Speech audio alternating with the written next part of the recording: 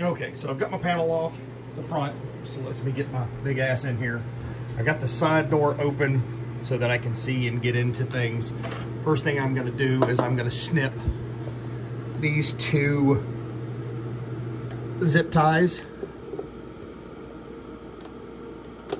My cameraman's still asleep, so it's a little difficult for me to do this by myself, so y'all bear with me.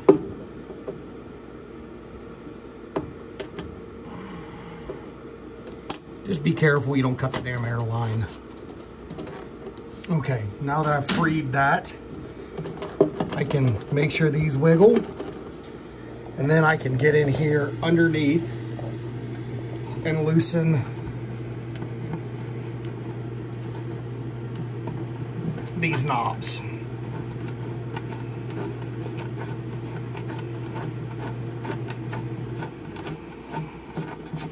So, knob comes off, just slide it down, and then do your damnedest to get this little metal thing off. Okay, now that's free, and I can wiggle. I'll be right back after I do the next one. Welcome to another edition of The Angry Craftsman. I'm Tommy. Today we're going to discuss the installation of the digital air gauge for the Thunder lasers. I guess it could be for anything. However, this one's specifically designed for the Thunder laser. You can find this on Etsy at 3D Prints by Chris, and I'll leave a link in the description to his Etsy page. So earlier today, I installed the first one on our 3580. Got the feel for it, made sure I understood what was going on and able to understand the PDF that's provided. And then we videoed the installation on the Thunder 51130. So after you watch the whole installation, then we'll discuss what we come up with, and we'll see you shortly. Okay, so I've got it. I can pull these out, and I can just see enough. So what you want to do is pick one at a time. Look at where your pins are and plugs. So for mine, the brown wire comes in to where it says 24 volt. And then no matter which way I look at it, I want to make sure that I annotate which color goes to what post. So my black wire goes to the opposite side. Little blue tab, there's nothing on it. The brown wire has 24 volts on it. And then if I rotate it so that the blue is towards me without anything, my yellow and green wire is on top, and my blue wire is in the middle. Now let's look at the low side. So the low side,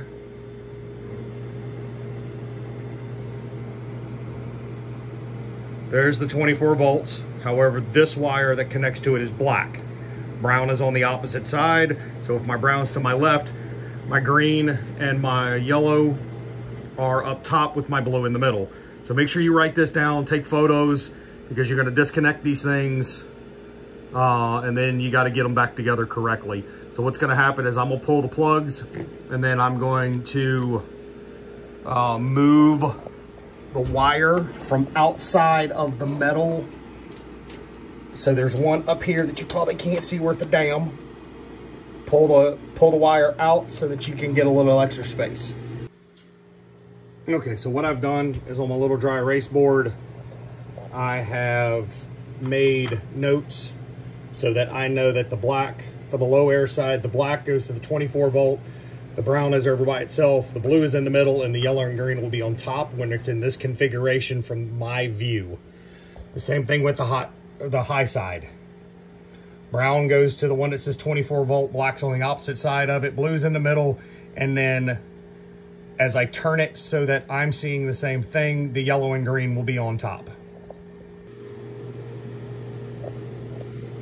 Okay, after a minute of struggling with some damn pliers, we finally got the plug off. I'm doing one side at a time. So These are gonna come back down through.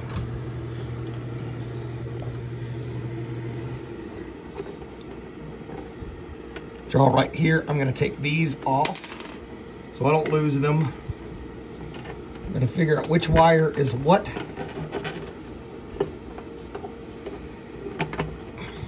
And I am going to gently move them down from there. Now, I know, because I've already done one laser this morning, that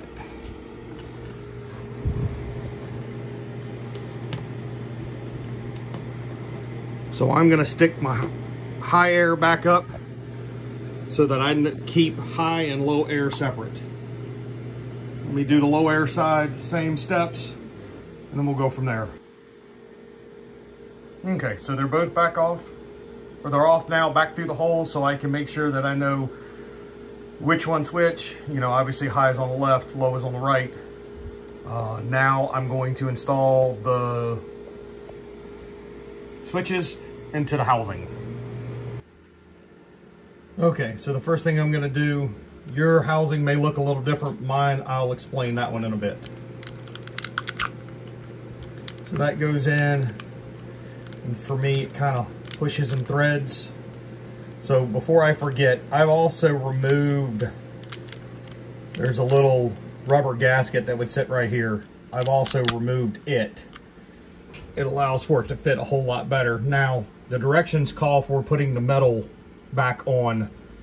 However, I realize that I'll never get a good seat on it. So if you got fat fingers, this part is going to suck.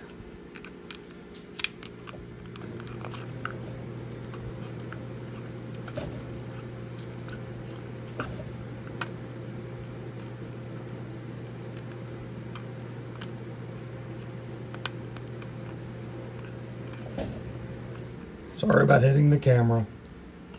So y'all get the general idea. I'm going to put these damn things in off camera. Because for me, they're a pain in the ass. Okay, finally got those done. Now, bear with the camera angle. I got no place else to set it up. So I'm going to work on my high air, which is this side. And I know that as I look in here, I've got the blue with nothing on it set towards me. So on this side, that gets black. So all I do is slide that back in place. Now, I also know that the middle is blue because I'm looking at my wiring diagram. So that just gets slipped back on. And then the side that I can't see says 12 volt. That gets my brown.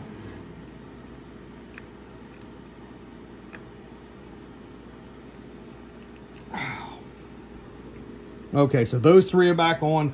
This is the one that could get a little confusing. So I know, looking at my wiring diagram, if my brown is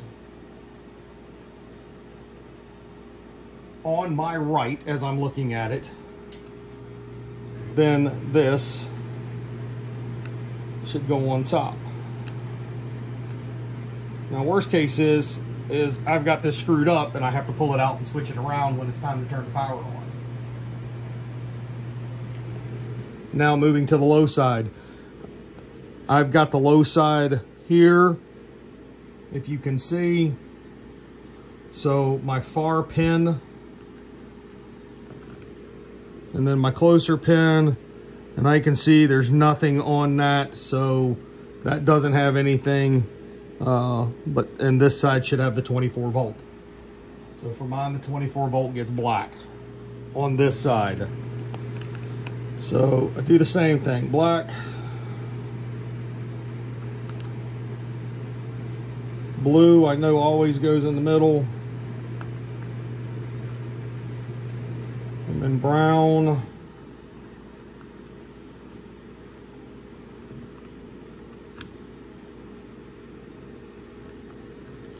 and if you got fat fingers, this kind of sucks. Okay. And now all I have left to do is connect my yellow and green. So I look back at my wiring diagram. I know where my brown is. I know where my black is. And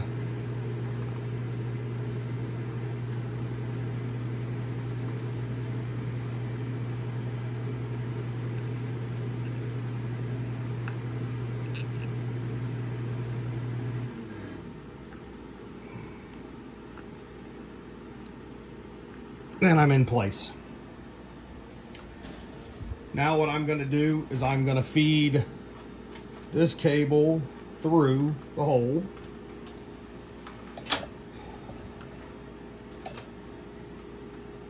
Just like that. And then I am going to take the blue air hose that's provided, and I'm going to slide that up.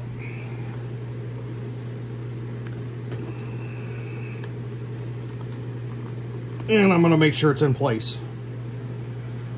Now that I'm set, I can move back down to the underside of it and fix all the wiring. Okay, now we go back to our end. You should have unplugged this. But, so it says to light with that type of clip on it. You have that type of clip and then to sensor. Underneath, you find the light, find the red and black wire,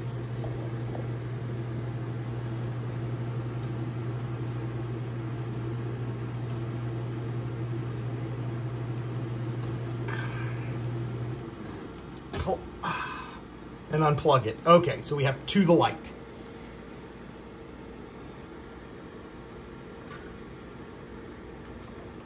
And then I come back over here and I go, okay, to the light. Now this sucks with one hand while I'm trying to. And it goes together. Okay, so I did this off camera. To the sensor. And then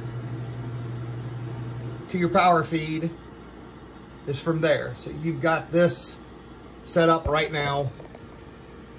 All that's left is the air hose. So what I'm going to do is move that the hell up out of the way. I'm going to come over here and then I'm going to do my damnedest to disconnect this with one hand and then plug everything in. Okay, so it comes with a short little section. Short little section goes into the Y coupling. And then your original hose goes into the bottom of it, and this hose is fed up through and into the bottom of the sensor. I guess it's now time to turn it on and see if it works. Okay, so I am doing this on camera just to see if I did it right. We'll wait for everything to initialize. Well, I've got a 0, 0, so that tells me that I've got power to it. Let's see what the low does. Nothing. Okay, I got the high right. So I'm going to have to pull it back apart and switch the yellow and green wire. Okay, so now that it's all back together, low air works, and you can see that the readout's working.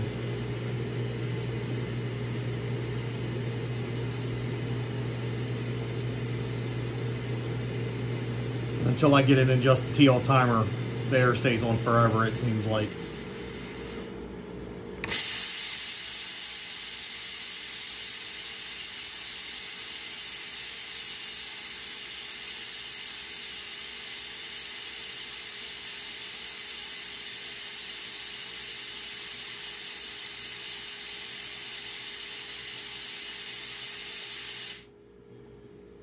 What I've gone and done is just did a little extra security, run some double-sided tape underneath of it.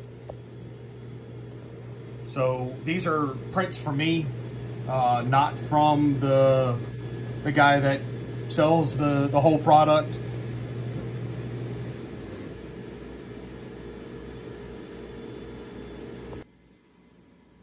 Okay, Chris also provides some little zip ties. That way you can go in there and do your own cable management. I will do this later on. I'm really in no mood to screw around with it right at this moment. So this is how you install the digital air gauge that I sold on Etsy. I think it's, I don't know, I'll put the link in the Etsy page in the description. Hopefully we'll do some experiments with this just to see exactly what this is going to show us and how we're going to be able to repeat air pressures. Whether it's worth it or not sure yet. Okay, so if you've made it this far, you've watched the entire installation process, how it went, and my thoughts. I think it went okay. The PDF that's provided was pretty much well thought out. The pictures, now my issue with it was I have a little bit of a reading comprehension problem. So making sure that I understood and going through the steps and the processes, and if this affects you, then that's what this video is for. It's to help you walk through. You saw I actually made mistakes. The mistakes weren't the end of the world and relatively easy to fix. So in the future, we're going to be doing some more videos on testing the gauge and testing it on different materials. I personally got these because I wanted to see and just be able to discuss air pressures from the regulator through the machine to see actually what PSI we're pushing. Do I think that it could be beneficial for you? Absolutely, depending on what you want to do. So it's completely up to you whether you purchase these. So I told you I'd explain later, so here's the explanation. Mine are purple because that's what I wanted. I made the arrangement with the owner of the shop for the purple, because that's what my wife wanted. He printed us custom stickers as well.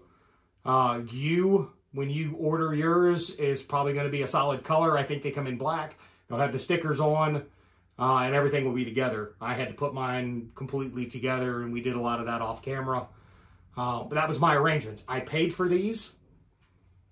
So this is my opinion, paying for the product. He did not send them to me for free. I'm not giving a review on them. I'm just showing you how to install it because I know some people already have them. I think all in all, it's a fantastic product. I think it'll allow for repeated accuracy if done correctly. So you make your mind up. If you want to order, the link will be in the description. I don't get any kickbacks from this. I get kickbacks from nobody. There's no sponsorship. So if you want a good product, you make the decision for yourself. I may do a review on this, in months to come after we've played with it a little bit. But if there's a video that you want to see, leave a comment. If we have the ability to do it, we'll be more than happy to do it. Again, like I normally say, like, subscribe. I don't care. It's completely up to you. If you want to continue to see these videos, then you're welcome to subscribe to the channel. Other than that, I hope you learned something and have a great day.